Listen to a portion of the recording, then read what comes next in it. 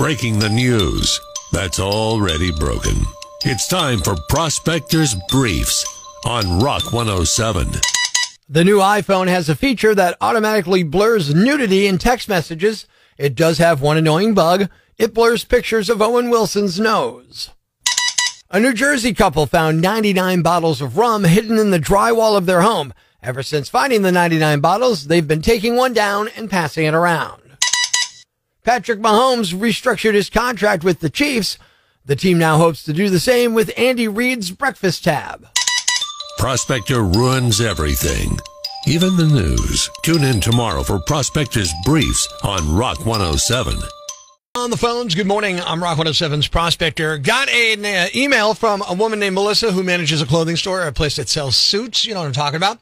And she wants me to prank call one of her workers, Maribel. So I came up with an idea that the suit store needs another level, another little something else to sell to make it a hugely successful store. It's time for another Prospector prank call on Rock 107.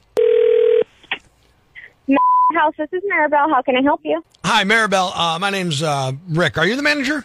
No, I'm not, but I'm one of the reps here. Okay. Is your manager in?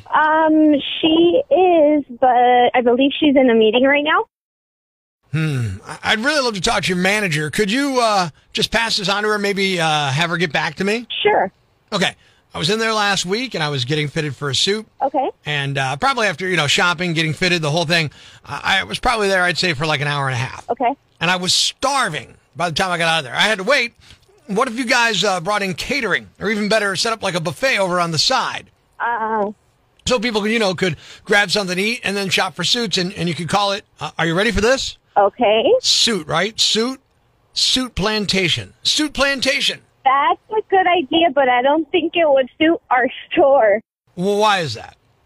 Because we're a clothing store, and if something happens to the clothing, we will be responsible for it. Yeah, but you don't put the food on the clothing. You keep them separated, right? So you have an area. It's kind of like you go into like Barnes & Noble or something like that. You know how you get to stand and look at books longer? You give them coffee. Okay. Same concept. How do you get people to stay and shop longer and get more suits?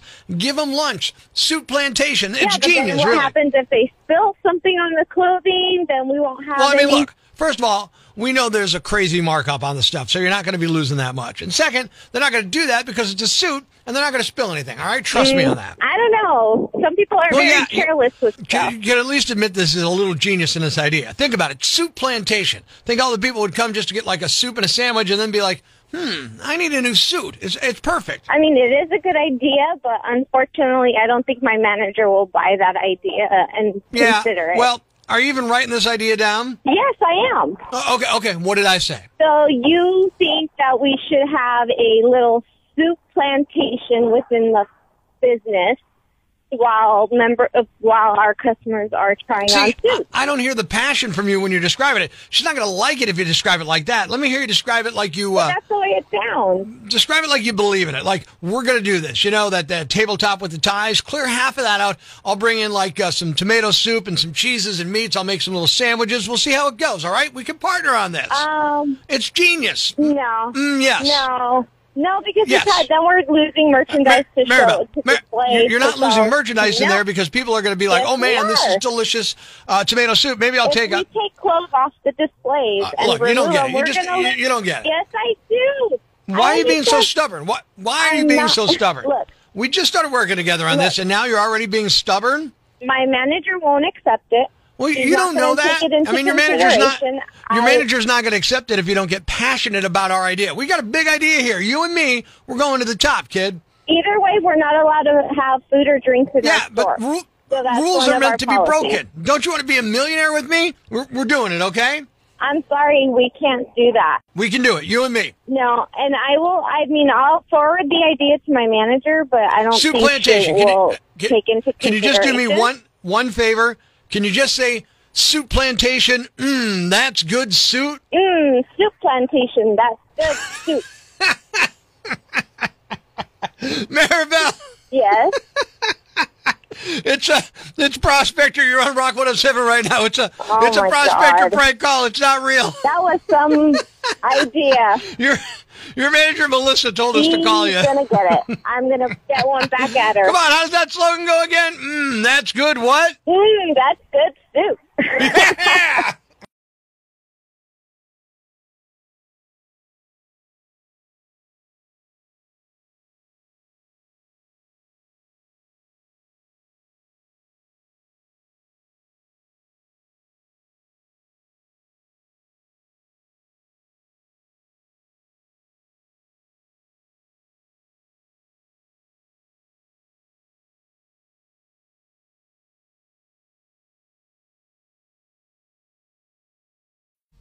Life's pretty tough right now. There's plenty of bad news, but it's not all bad. It's time for the brighter side of Prospector on Rock 107. You've probably heard plenty of cats stuck in a tree stories, but firefighters in Canada had to rescue a dog from a roof the other day. The dog's name is Lucky, and he squeezed through an open window on the top floor and could not get back inside. They raised up a ladder with a basket attached to it. Lucky jumped right in. Thanks. We needed that. The brighter side of Prospector on Rock 107. Were you ever just not ready for something? Good morning, I'm Rock 107's Prospector, and yesterday I was wholly unprepared for something, and I ended up feeling like an idiot. A yam bag, if you will. I had to go to Geisinger for some medical tests. Nothing too serious, but not a walk in the park. But I head up to Jumper Road, turn on East Mountain Boulevard, and then I pull into the west parking lot there, and I realized I didn't know where I was heading. I mean, it's a big place. It's not huge, but it's spread out and all. So I pull in the valet area, and I ask the valet guy, I say, hey, look, I'm here for a breathing test. Am I anywhere near the right area? And he said, yeah, absolutely. And I'm like, okay, great. That's when I thought, well, I might as well let him park the car. His name was Ken. He came over with the ticket. He grabbed the keys, and then he mentioned, hey, Prospector, love the show, man. Cool. I like hearing when somebody listens to the show. That's nice. Ken takes the car. I go in for the breathing test, which turned out to be far more difficult than I thought it would be. I mean, I was struggling after that for more time than I care to admit. But hey, that's why I was at Geisinger in the first place, getting a PFT, right? So they could figure out why I was having trouble breathing. As I walked back to the car, I realized I have no cash on my person. None. Not a $5, not a $1, nothing. What am I going to give this guy when I get to the stand and he goes to grab the car? So I hand Ken the ticket and I say, dude, I'm an idiot. I don't have any cash. And now I'm thinking I got to run to the bank, hit the ATM, hope someone's not there doing free transactions like the last time, and then get this guy some cash. Ken's like, look, it's okay. But he also starts picking on me about it, giving me the business about stiffing him. Oh, you don't have any change in the car? Oh, way to go, Prospector, you skinflint. Well, again, I was unprepared and didn't think about the valet or using it to the last second, so it's on me. I said, hold on, let me see, Ken. And he's like, no, the damage is done. He starts laughing. But I'm there, frantically searching my car for loose change, hoping he appreciates pocket lint as a form of gratitude. I'm there, I'm searching, hoping to unearth some hidden treasure. Ken, the valet guy's watching me like I'm auditioning for a new reality show called Broken Desperate. And all I'm thinking is, there goes the chance of this guy ever listening to the show again. But finally, I hand him a few coins and I'm like, consider this a down payment on what I owe you. Lesson learned. Always carry cash. Stash them in your car, just in case, especially at hospitals or anywhere else where you might run into a valet. You never know when you'll need to tip that valet or bribe a vending machine for maybe a much needed chocolate bar. Otherwise, you'll end up a yam bag like I did.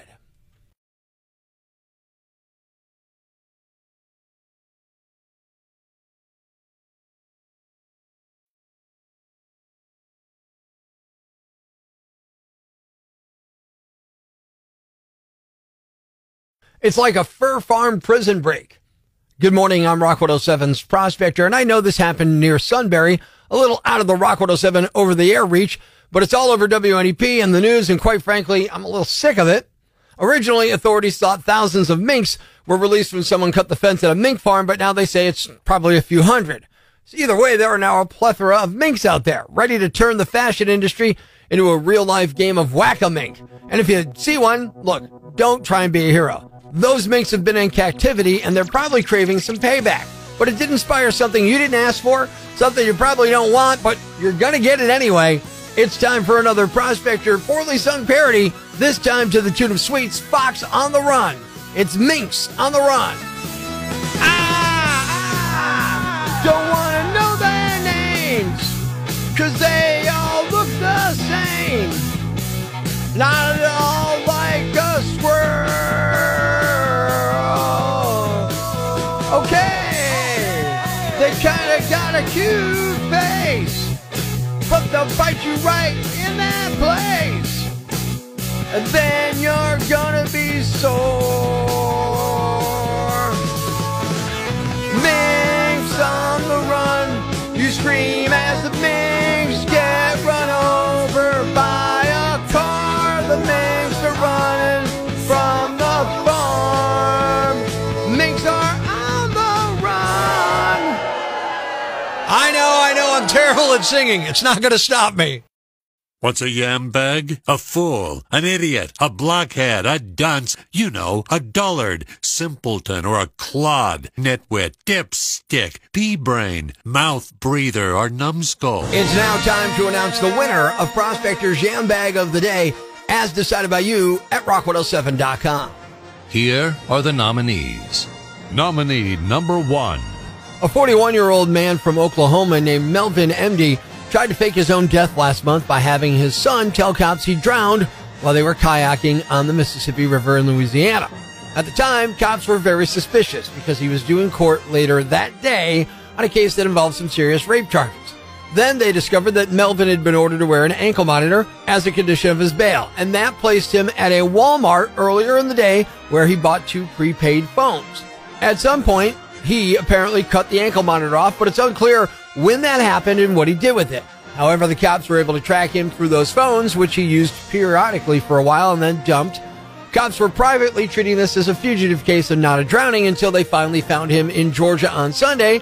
The cops there caught him after pulling over a motorcycle without a license plate. He tried to flee, but crashed. He also gave a fake name, but his fingerprints revealed his true identity. Melvin will now be facing additional charges, and his son is also expected to be charged in the scheme. Nominee number 2.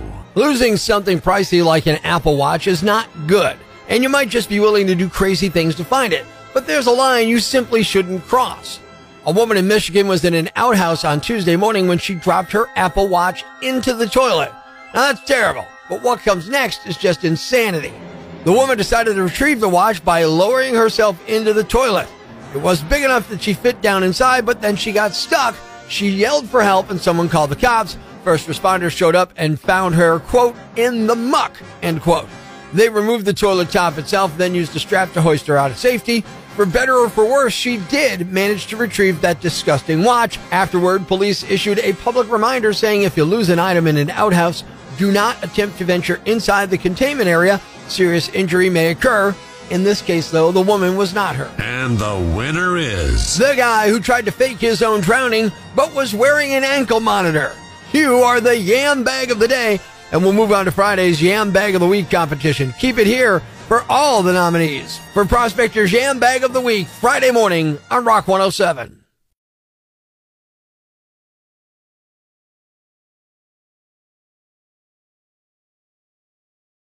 Thanks for listening to Prospector's Prime Cuts podcast. Be sure to catch us live weekdays from 5:30 to 10 a.m. on Rock 107 or online at rock107.com or the Rock 107 app. A free download for your Android or iPhone. Subscribe to the podcast on Apple Podcasts, Google Podcasts, Spotify, Stitcher Radio, or wherever you get your podcasts so you never miss Prospector's Prime Cuts.